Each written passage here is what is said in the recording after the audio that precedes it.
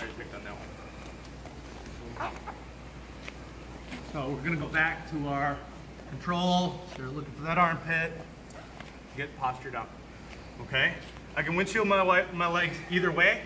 Either one's gonna give me options, right? But I wanna make sure, one, that I'm glued to the ground, okay? And that his elbow's as high as it can be, okay? He's big, strong, good looking, right, young, so he can pull that elbow down now, and it's gonna be able to move my hand. That's why I wanna open that hand and glue it to the ground. Because now I'm fighting out at his elbows. It's uncomfortable, especially if you don't have loose shoulders, right? So my first option is gonna be to sit here and pull my leg through, okay? So my leg's over top of his far shoulder. I'm gonna fall towards that side, step over, scissor, go look for that hand. Okay, if you can keep it under the armpit, great.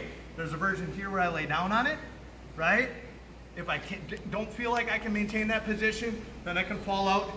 Make sure I'm squeezing the knees, lifting the hips. It's not gonna be as tight as here, right? But having his head controlled like that makes it hard for him to turn away.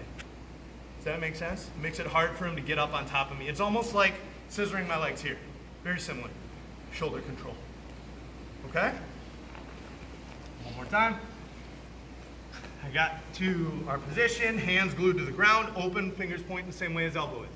I'm gonna windshield wiper my back leg, one closest to his hips. I wanna be up as high as I can, tuck it to his shoulders. I'm gonna start working my knee through. I can even hook here as I start to sit over his shoulder, okay?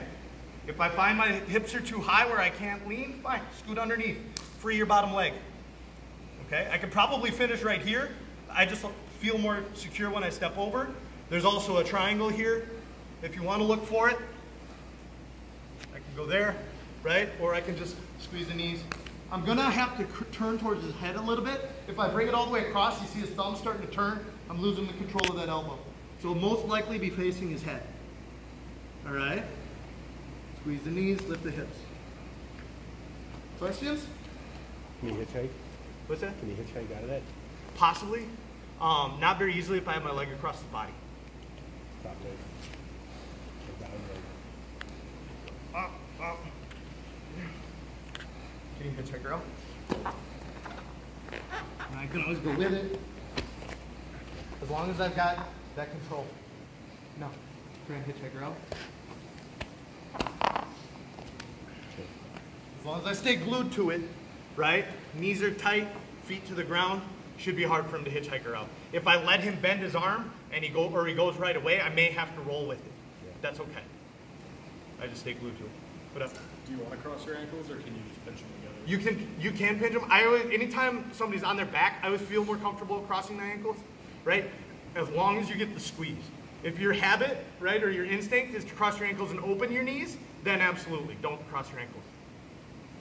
It's one of those rules, never do it except when it's good to do it, right? Yes? All right, play with it. 1, 2, 3.